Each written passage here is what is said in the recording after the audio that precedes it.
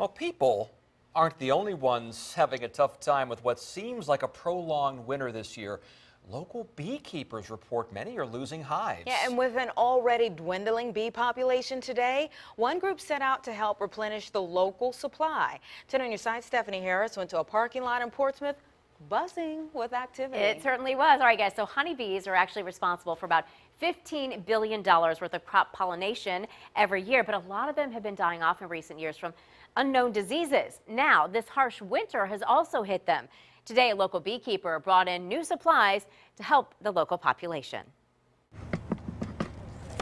Bees by the thousands, bringing new hope after a stinging winter. It's been a fairly major die-off.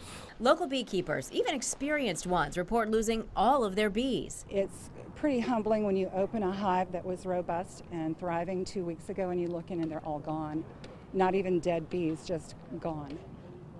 And we don't know where they go.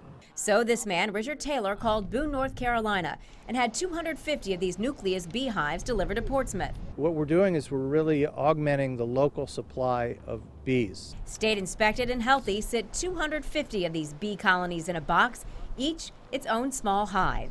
So all we have to do is make them bigger.